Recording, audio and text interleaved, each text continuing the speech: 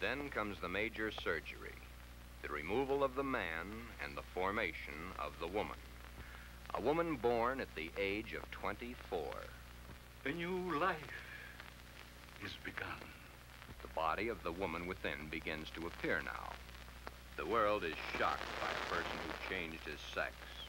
Thus, the strange case of Glen, who was Glenda, one and the same person, not half man, half woman, but nevertheless man and woman in the same body.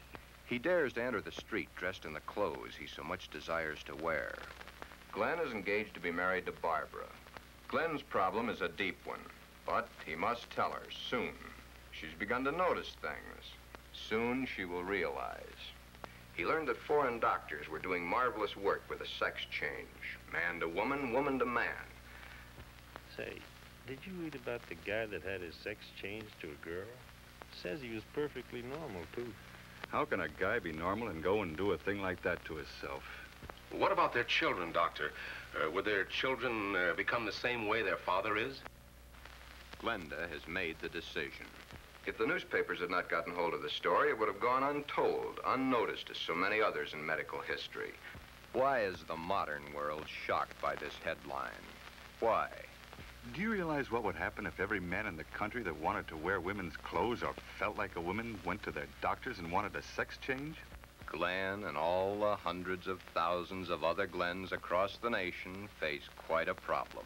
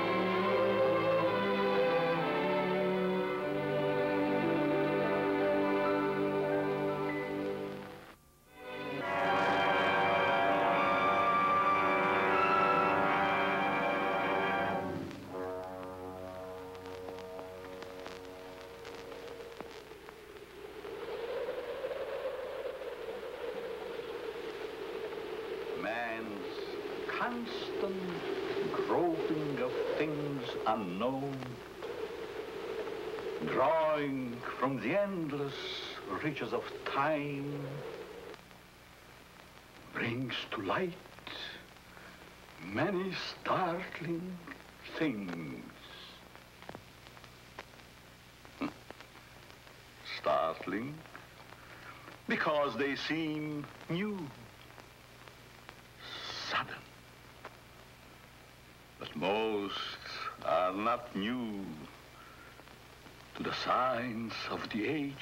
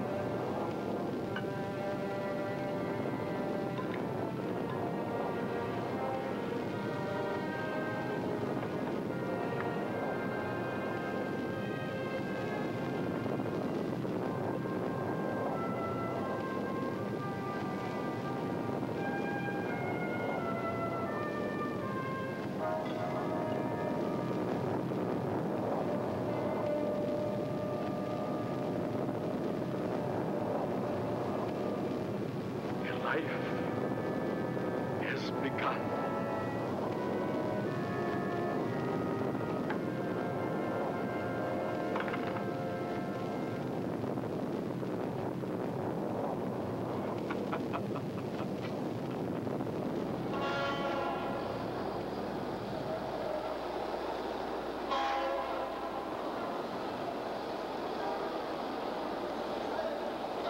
People. All going somewhere. All with their own thoughts, their own ideas. All with their own personalities. One is wrong because he does right. One is right because he does wrong. Pull the string. Dance to that. Which one is created for?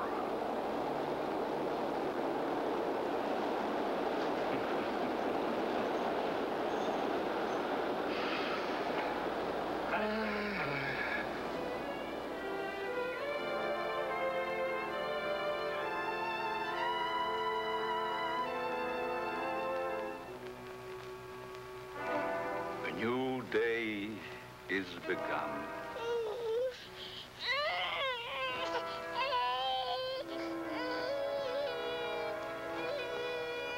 A new life is begun.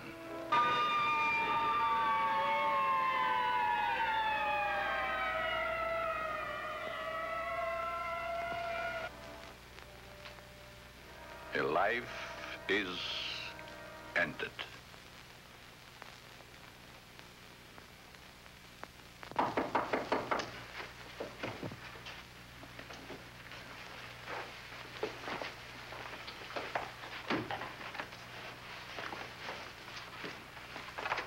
Let me see that note.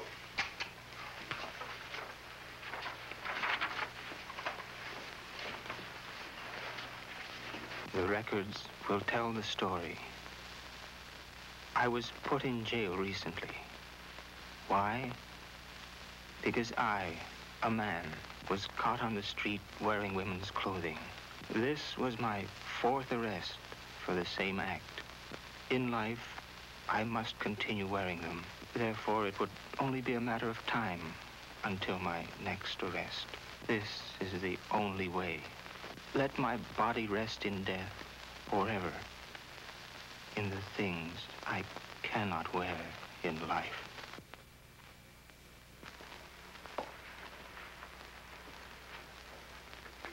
Inspector Warren is here to see you, Dr. Alton. Oh, yes. Show him in, Miss Stevens.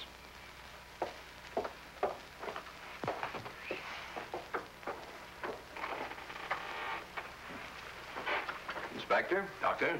Sit down. Thank you.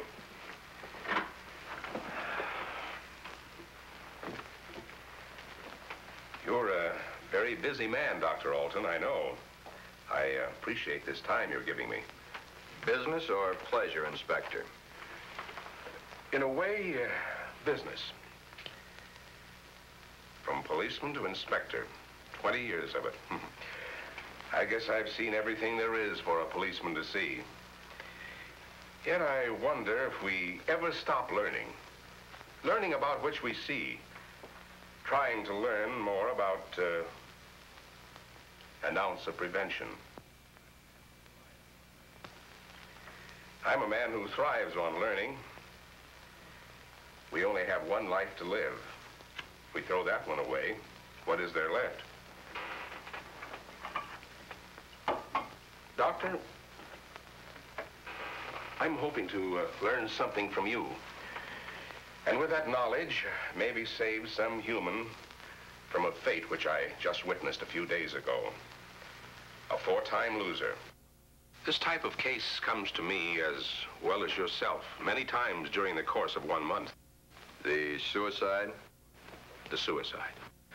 Most of us have our idiosyncrasies. This fellow's was quite pronounced. Yes, but I wonder if it rated the death warrant it received. I don't think so. Well, that's why I'm here today, Doctor. What do we do about it? I've always heard you to be a hard-hearted policeman, Inspector. Isn't that what's thought of most policemen? The laws are written.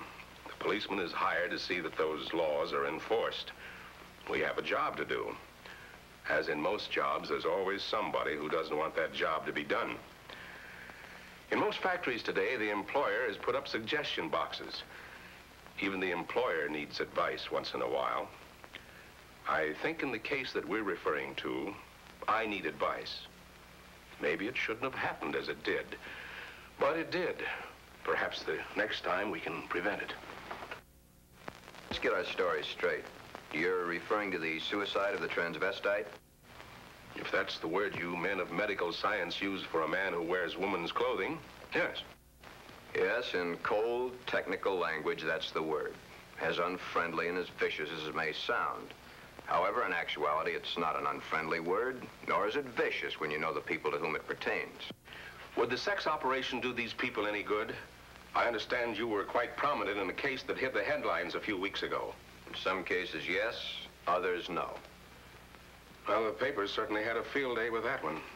Strange as it may seem, even though it was a field day, as you so aptly put it, it's not a new story. Sex change has been performed many times. Those whose sex can be changed, they're the easy ones. But what of those who so desperately want to be of the opposite sex, yet can't change their sex? Such as was the case with Patricia, the suicide. I'd like to understand this, Doctor, as best you can tell me. You can only fully understand the sex change by taking 2 entirely different cases.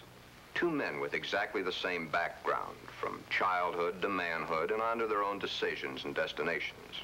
I'd like to hear the story to the fullest. Only the infinity of the depths of a man's mind can really tell the story.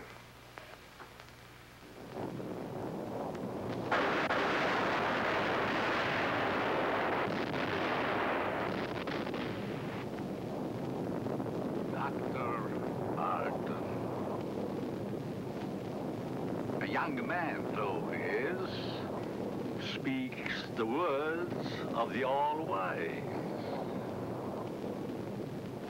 No one can really tell the story. Mistakes are made. But there is no mistaking the thoughts in a man's mind. The story is begun.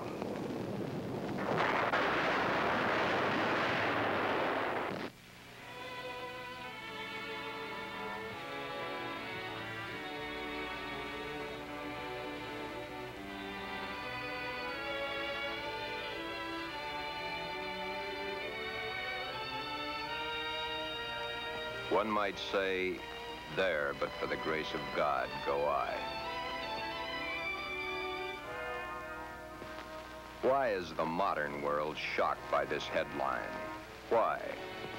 Once, not so very long ago, the people of the world were saying, airplanes, why, it's against the Creator's will. If the Creator wanted us to fly, He'd have given us wings. But we fly. Maybe some of you may still remember an even sillier remark. Automobiles? Bad. They scare the hosses. If the Creator had meant for us to roll around the countryside, we'd have been born with wheels. Silly? Certainly. We were not born with wings. We were not born with wheels. But in the modern world of today, it's an accepted fact that we must have them.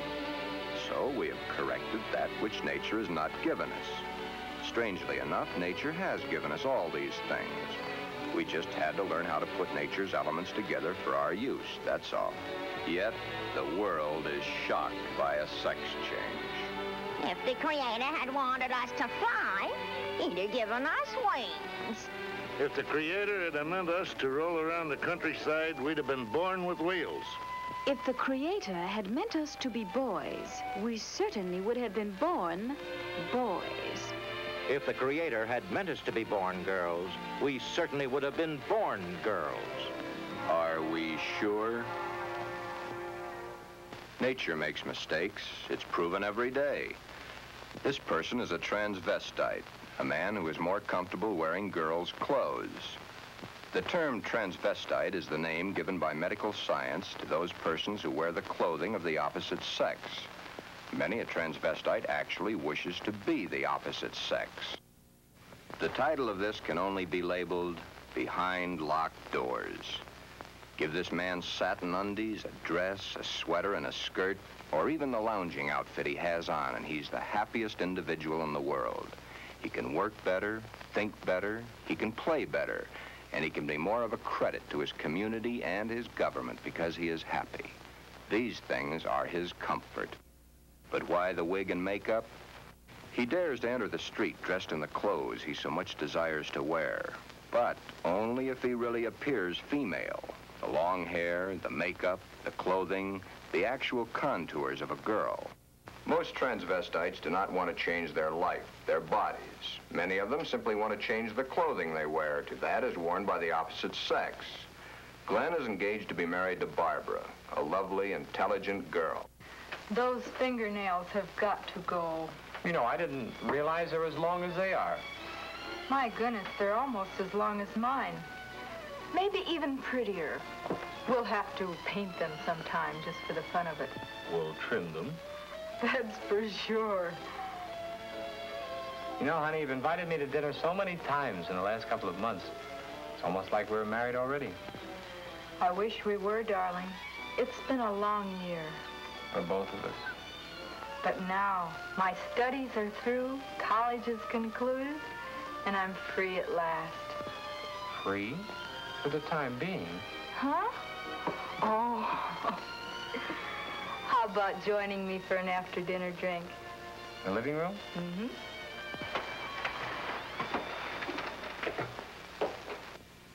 Modern man is a hard-working human.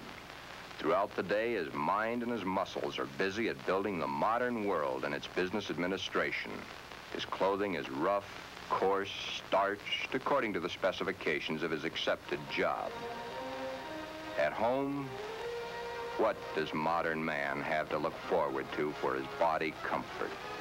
The things provided for his home, a wool or flannel robe, his feet encased in the same thick, tight-fitting leather that his shoes are made of. These are the things provided for his home comfort. It doesn't look so comfortable, does it? And get the hat. Better still, get the receding hairline. Men's hats are so tight they cut off the blood flow to the head, thus cutting off the growth of hair. 7 out of 10 men wear a hat, so the advertisements say. 7 out of 10 men are bald. But what about the ladies? Yes, modern woman is a hard-working individual also, but when modern woman's day of work is done, that which is designed for her home comfort is comfort. Hats that give no obstruction to the blood flow. Hats that do not crush the hair. Interesting thought, isn't it? Just for comparison, let's go native. Back to the animal instinct. There, in the lesser civilized part of the world, it's the male who adorns himself with the fancy objects, such as paints, frills, and masks. The true instinct, the animal instinct, bird and animal life. Is it not so that it's the male who is the fancy one? Could it be that the male was meant to attract the attention of the female? What's so wrong about that? Where is the animal instinct in modern civilization? Female has the fluff and the finery, as specified by those who design and sell. Little Miss Female, you should feel quite proud of the situation. You, of course, realize that it's predominantly men who design your clothes, your jewelry, your makeup, your hairstyling, your perfume. But life, even though its changes are slow, moves on. There's no law against wearing such apparel on the street, as long as it can be distinguished that man is man and woman is woman. But what is it that would happen were this individual to appear this way on the street? You're doing it now, laughing. Yet, it's not a situation to be laughed at. Thus, the strange case of Glen, who was Glenda, one and the same person, not half man, half woman, but nevertheless, man and woman in the same body, even though by all outward appearances, Glen is fully and completely a man.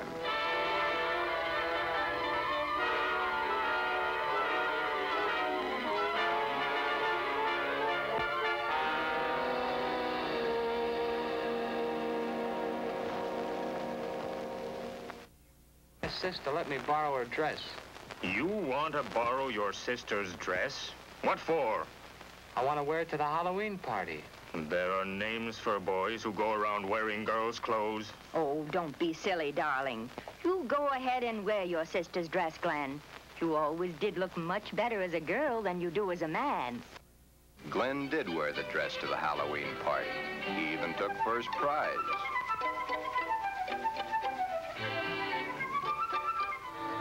Then, one day, it wasn't Halloween any longer.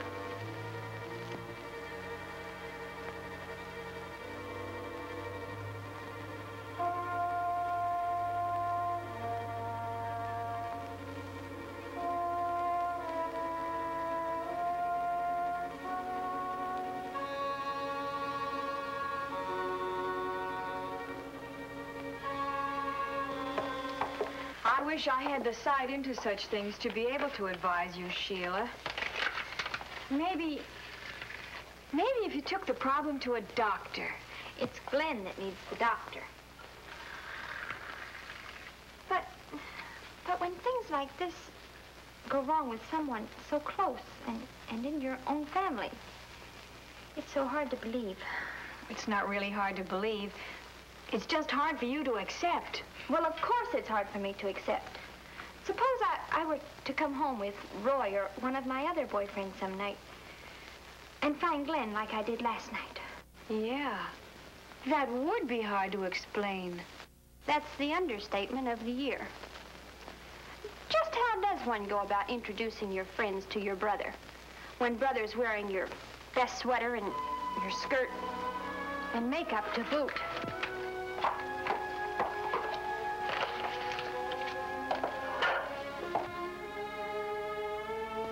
Glen is not a homosexual. Glen is a transvestite, but he is not a homosexual. Transvestism is the term given by medical science to those persons who desperately wish to wear the clothing of the opposite sex, yet whose sex life in all instances remains quite normal. Would you be surprised to know that this rough, tough individual was wearing pink satin undies under his rough exterior clothing? He is. Then there is your friend the milkman who knows how to find comfort at home.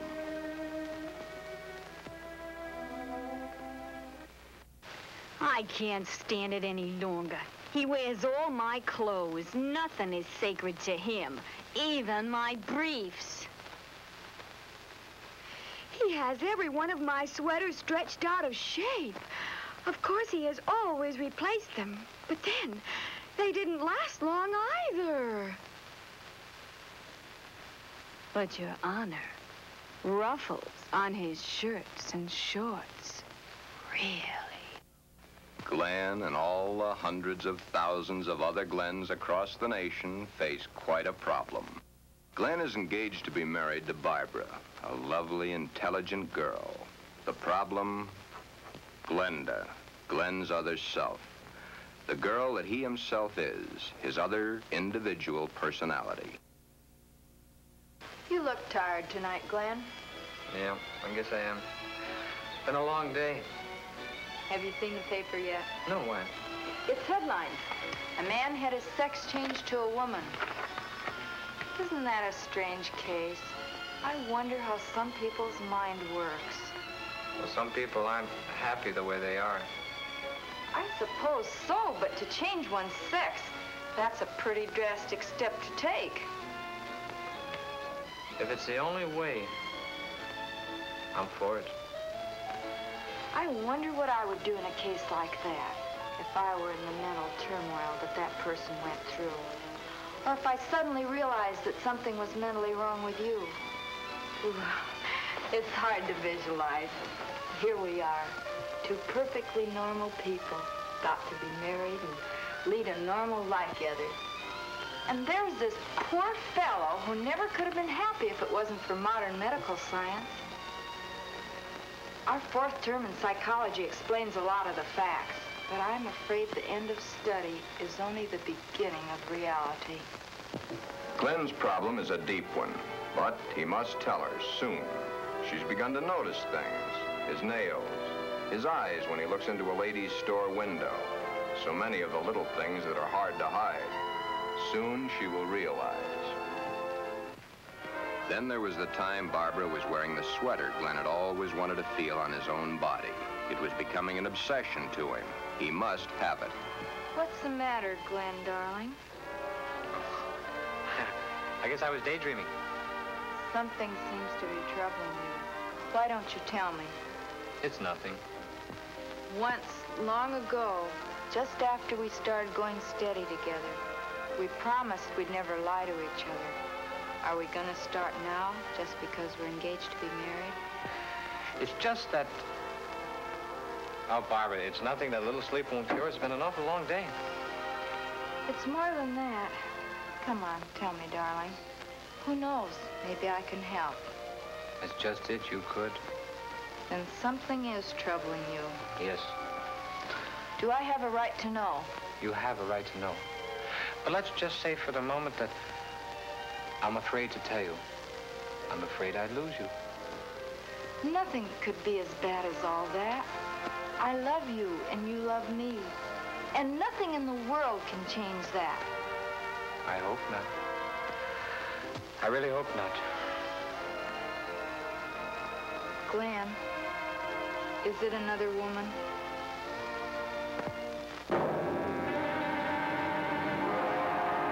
Hold the string! Hold the string! A mistake's made.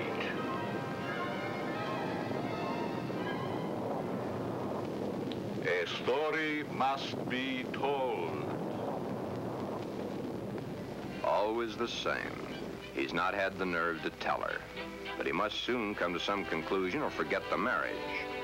Should he tell Barbara of his Glenda now, before the wedding, or hit her between the eyes with it after, when it might be too late for either of them? The world is a strange place to live in. All those cars, all going someplace, all carrying humans which are carrying out their lives.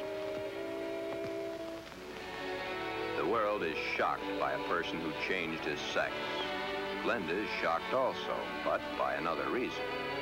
Someone like her had the nerve to do something factual about their situation. There are so many problems for Glen and all the other Glens. Perhaps the fear of discovery of the underthings they wear beneath their regular outer clothing, or that which they wear during their nightly visit to Morpheus, god of sleep. Thank you very much, and I'm sure she's going to enjoy it very much. If you want to return it, be sure that you bring the sales slip. Thank you.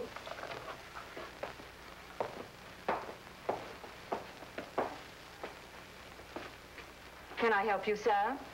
Yeah. Let me see a 90. Oh, well, what size? 12. The color, the material? Black? I'm very sure. Just a minute. Well, we have this here. Would you like that? Something like this? Has lace? Yeah. Perhaps he admires the material too long. You can see how sheer the material really is. Yes. You see, it's all pure nylon and only $21.95. And of course, it will never snag.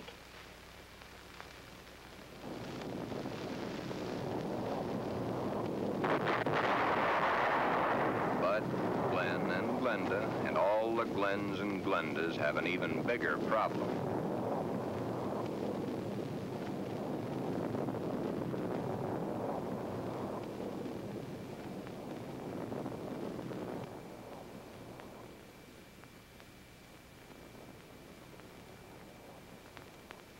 The homosexual, it is true, at times does adopt the clothing or the makeup of a woman to lure members of his own sex.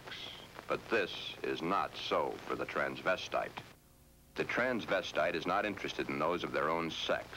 The clothing is not worn to attract the attention of their own sex, but to eliminate themselves from being a member of that sex.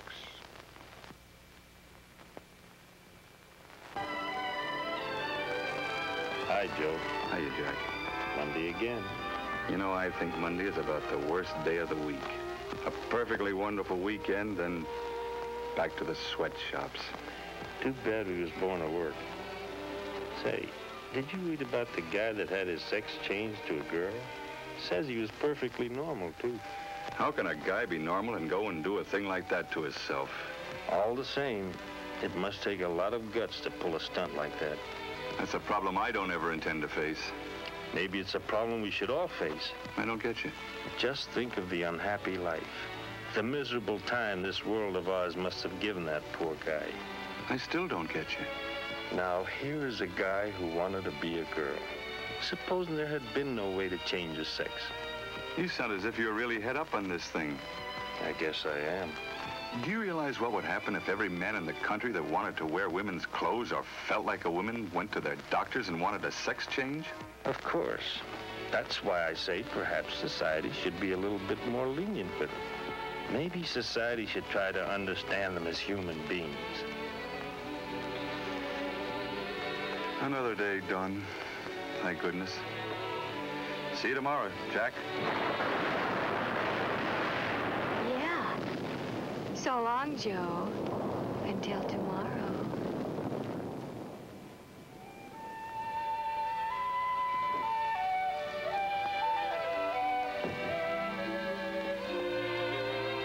Hi, Glen. Hi, Johnny.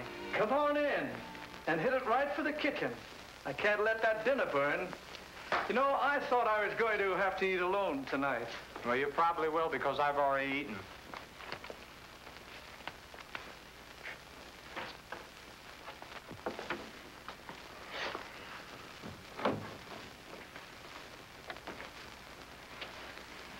What's up?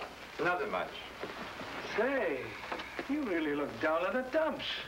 I guess I got a problem. Haven't we all? I mean a real problem, one like I've never had to face before. Our whole existence is one big problem after another. I want to get married. You have a problem. When did this all come about? For nearly a year, I've been engaged to a very wonderful girl. Now the time is getting very close to the man with the book. I'm scared to death. You love her? Very much. Does she love you? Yes. There's no problem. Marry the girl. Are you forgetting about my other self? You'll have to tell her, of course. Yeah. I have to tell her. But when? Before? Or after? I think you know the answer to that one yourself. My mind's in a muddle. Like in a thick fog. I can't make sense to myself sometimes. I thought I could stop wearing these things. I tried, honestly, I tried. I haven't had a stitch of them on for nearly 2 weeks until tonight. Then I couldn't stand it anymore. I had to put them on or go out of my mind. I'm afraid I'll lose her. I don't want that to happen because I really love her. Okay. Here's a story from fact. Johnny tells his story. He had not too long ago been married himself. He had kept quiet about his transvestite desires in the hopes that the new wife would never discover it. However, one day, the little woman came home unexpectedly an hour early.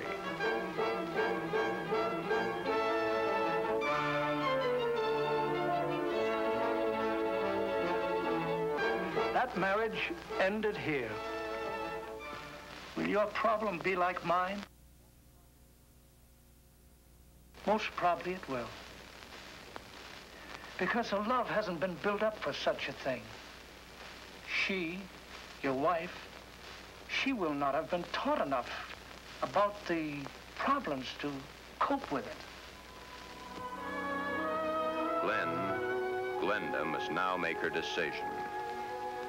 Or forever forget the marriage to Barbara. Glenda should consult a competent psychiatrist, but then very few transvestites wish to change their strange desires. This is their life. To take it away from them might do as great a harm as taking away an arm or a leg, or life itself. Many even carry their transvestite desires to the grave with them.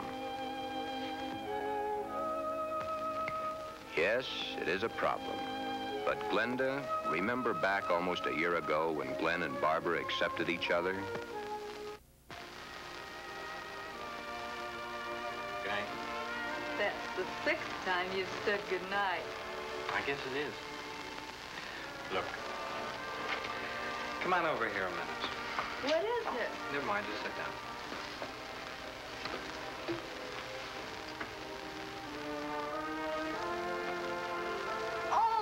Beginning to think you'd never get around to it. Did you mean you will? What do you think?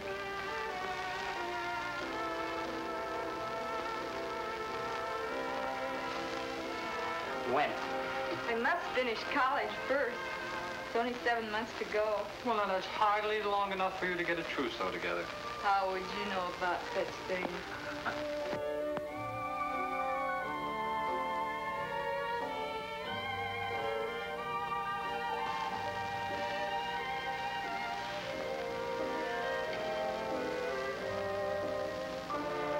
Glen, what's the matter? Huh? All of a sudden, you seem 1,000 miles off. Yes, I guess I was, huh? That's a mighty pretty dress you're wearing tonight. I wear my best to please you. You know, when you look at me, you just tie me in knots. I love to tie you in knots. Oh, I'll be so happy when these next few months are over. Some special reason? Of course. So you can stop kissing me goodbye at the door every night. Yes? So you can hold me close to you always. Yes? Then all you'll have to do is call and close your eyes to feel my lips on yours.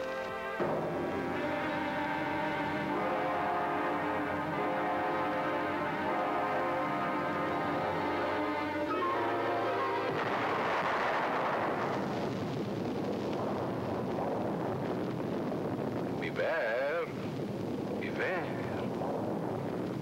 Beware of the big green dragon that sits on your doorstep. He eats little boys, puppy ducktails, and big fat snails. Beware.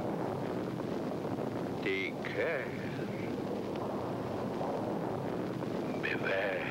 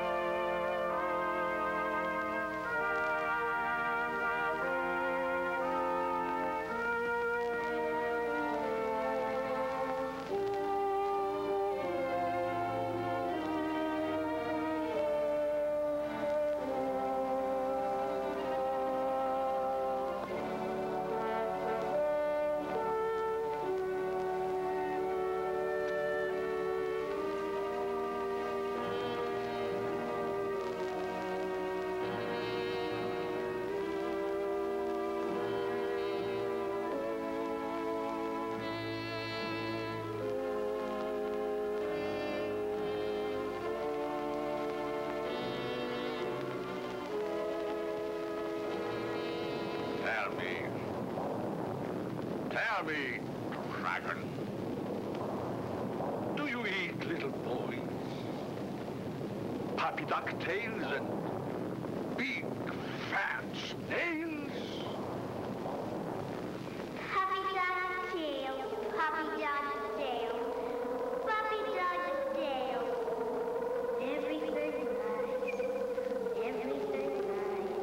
Ha, ha, ha, puppy ducktail.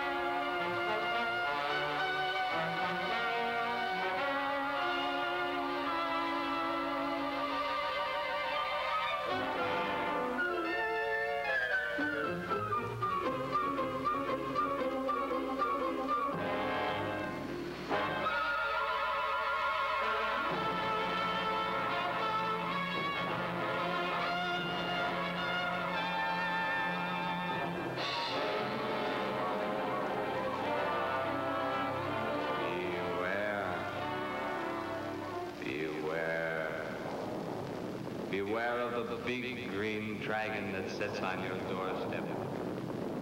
He eats little boys, puppy dog tails, and big, fat snails.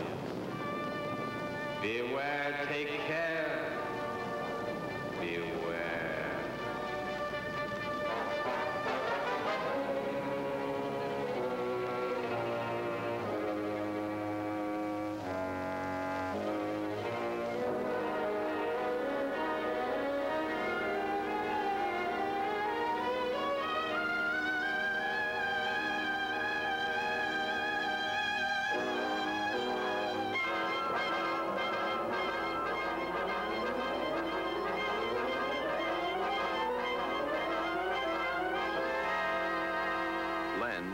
Glenda has made the decision.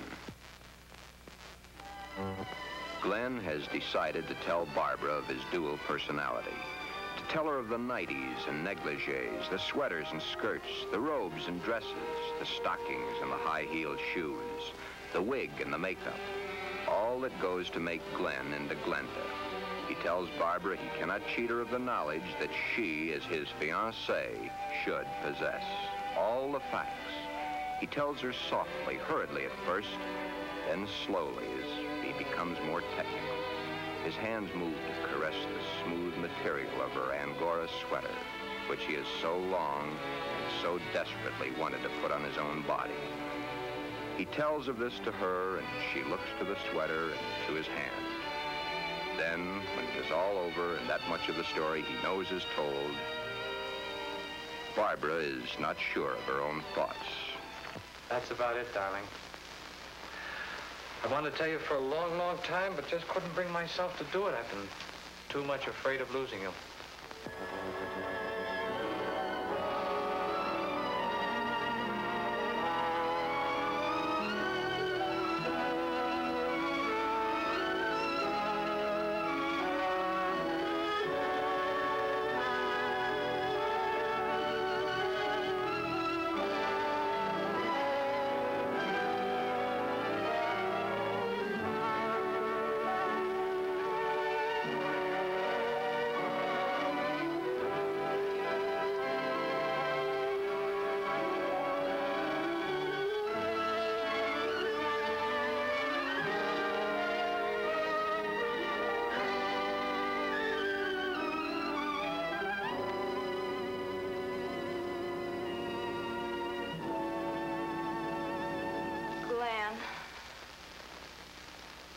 I don't fully understand this, but maybe together we can work it out.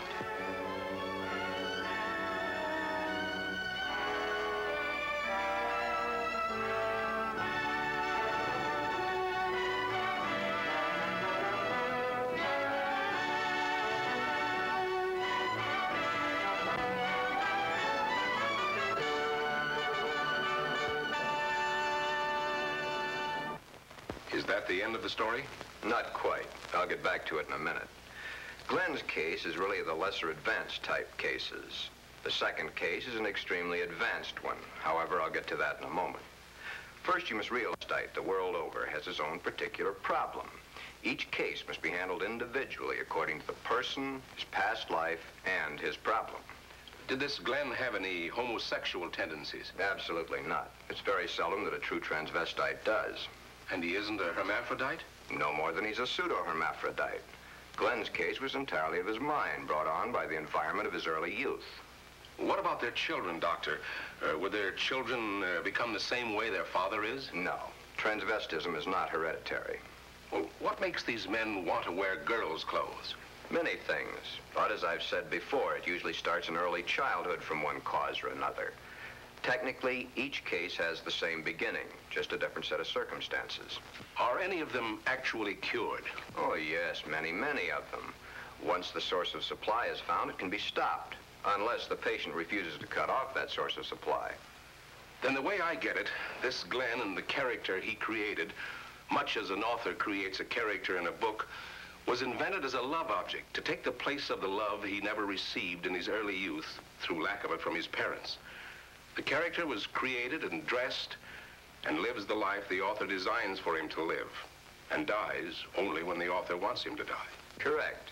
Except that for the character Glenda to die, the elements must be right. But to enlighten you a little further, there's the second story, that of an extremely advanced case. Let's call this person Alan, N. Alan had a mother who wanted a little girl. The father didn't care much one way or the other. Alan did not enter the competitive sports that the other boys of the school did. However, he was an extremely studious boy and always had above average marks in his subjects. Yet sports, girls' sports, he always was interested in. But he was rejected by the girls and also rejected by the boys. It seems he belonged to neither of them. After school, Alan would go home to find the mother who had always wanted a girl and the father who didn't care one way or the other. He enjoyed doing the woman's work around the house. Alan was becoming a woman and didn't realize it. A woman in mind only, but the mind rules. Then came the fateful year of 1941. Alan was drafted. He was accepted. In the Army, he successfully passed his vigorous training. He did not like it, but then there were the weekends for his particular diversions. On his weekend passes, he would go to the nearest town where he had a suitcase checked in a public locker. In the suitcase, he had the things he loved to wear, that which made his body appear to be what his mind believed it was. Then the day of embarkation came. But wherever Alan went, the suitcase was sure to go.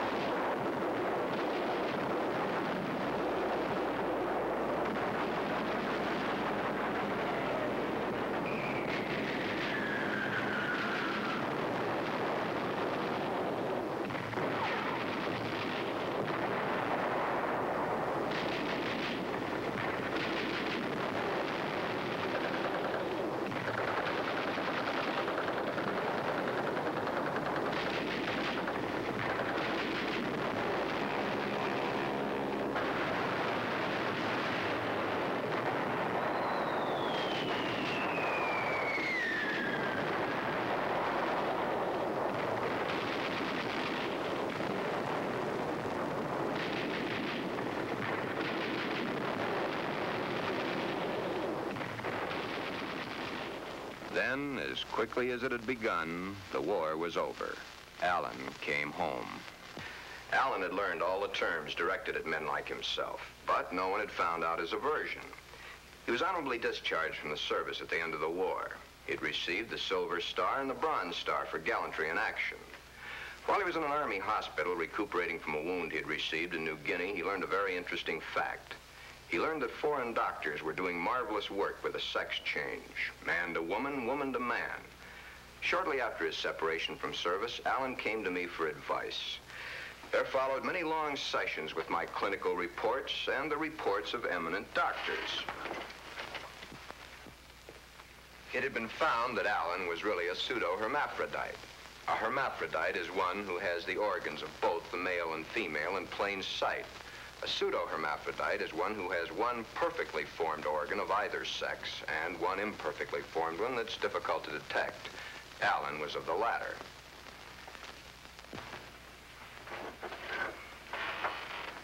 Alan was then given his choice. That which nature had given him was a mistake. It was up to us to correct that mistake one way or the other. Alan had to decide whether he wanted to become a man or she wanted to become a woman. Both were completely possible. Small boned, fair of complexion, his hair thin like a woman's, his body slim, hips slightly girlish. It was easy to see his decision, along with the fact that he had been brought up from early childhood to believe that a woman was the thing to be. Alan decided to become a woman. This, after all the help I could give him, was only the beginning. During the following 2 years, he was to go through the tortures of the damned. But never was there a whimper from him, because he knew that at the end of it all, he would at last be that which he had always dreamed. Hundreds of hormone shots were injected into various parts of his body. Alan's face was worked on with plastic surgery to smooth out the female elements. Long, tedious hours of work. The big day, or the starting of many big days, for it was to take many. The series of operations are performed slowly and at intervals to prevent any unnecessary shock to the nervous system. Still, the hormone shots continue. Day after day, week after week, month after month. And even then, when the operation is over, the sex is changed, the shots must continue as long as Alan lives.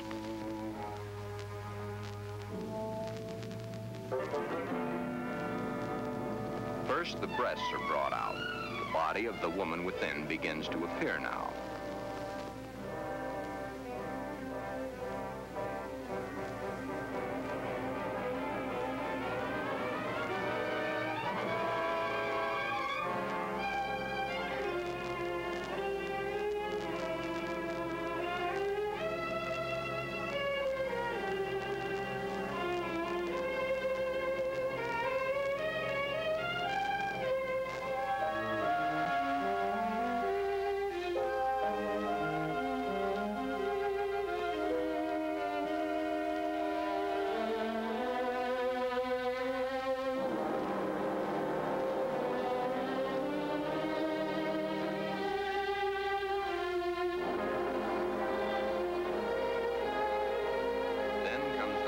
Surgery, the removal of the man and the formation of the woman.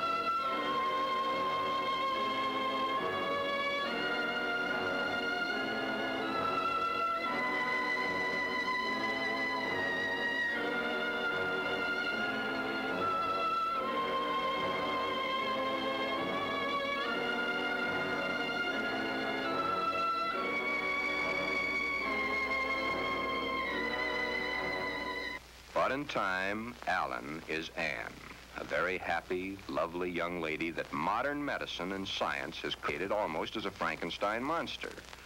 The newspapers heard of it and hit the story with their usual fullness.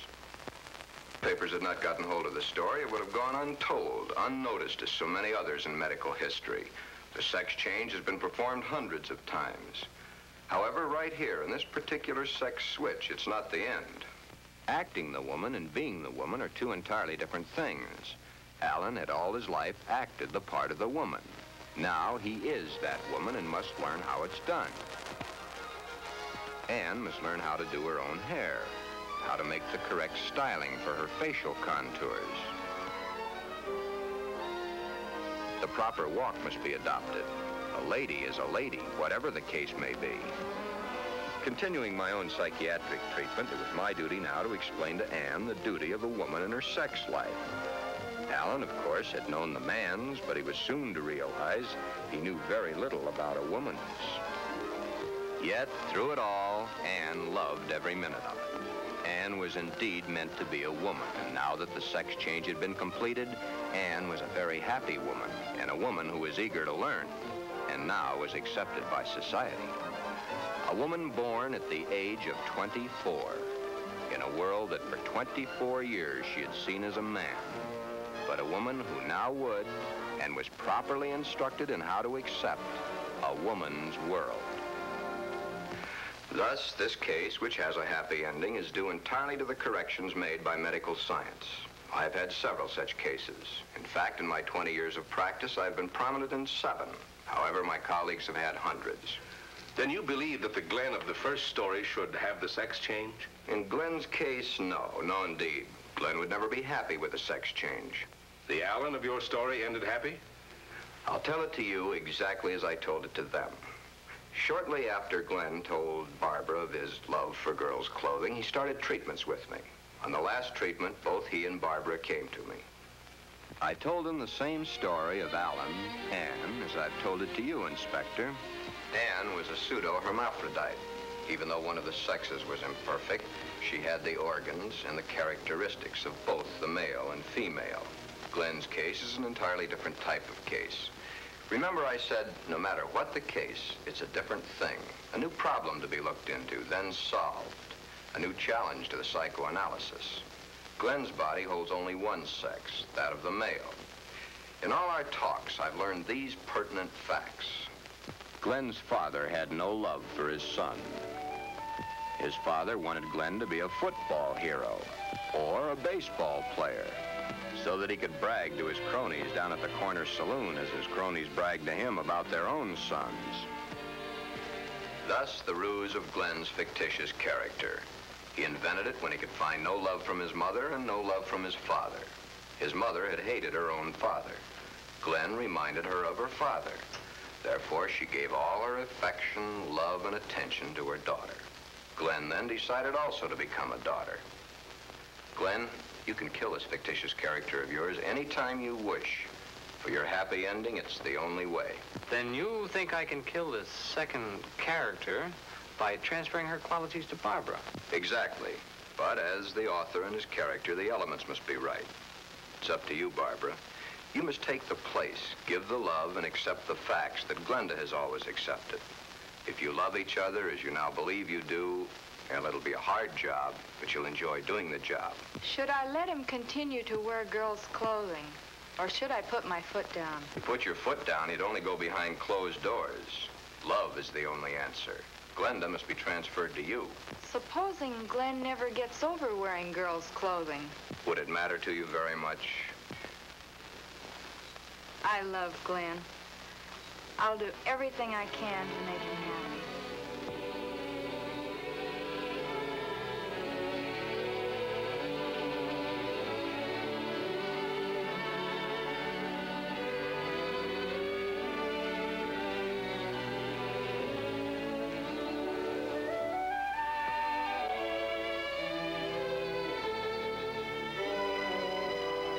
The end is only the beginning. Time passes. Soon, due to a happily married life, the remembrance of the psychiatric treatments, and Barbara's love and understanding, Glenda begins to disappear forever from Glen. Glen has found his mother, his little sister, his wife, and his Glenda, all in one lovely package. Thus, Glen's case has a happy conclusion. Therefore, two entirely different cases, handled in two entirely different ways, have a happy ending. Yeah, those two. But what of the hundreds of other less fortunate Glens the world over?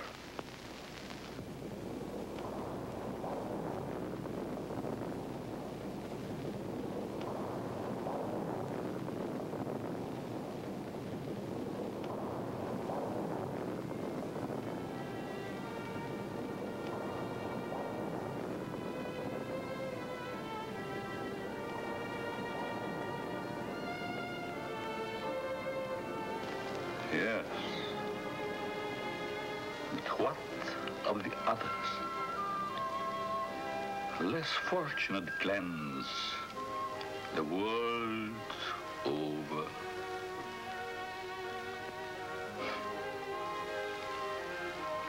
Oh, snips and snails and puppy duck tails.